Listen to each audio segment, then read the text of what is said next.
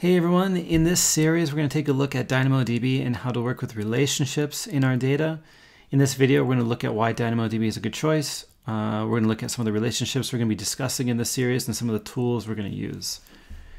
But before we go any further, some would say that 90% of the time DynamoDB is a better choice than RDS, and I actually agree with this super controversial statement.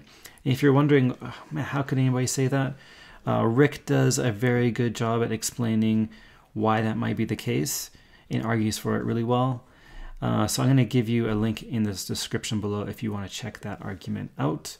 But from my perspective, one of the big reasons why DynamoDB is worth it over RDS is because it auto scales and it's super fast.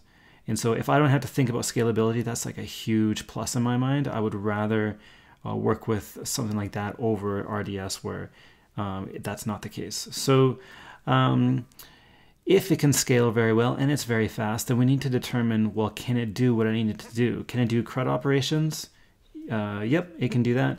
And can it do relationships? And a lot of people, because it's a key value store, they assume that it can't do relationships. And if that was true, then no one would use it, of course. I wouldn't use it.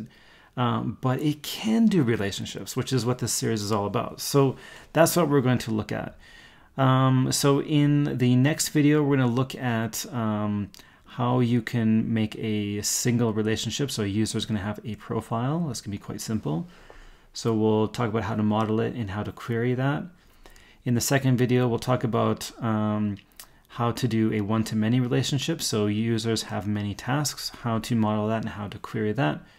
In the next video, we're going to talk about this many-to-many relationship. So a user can belong to many teams.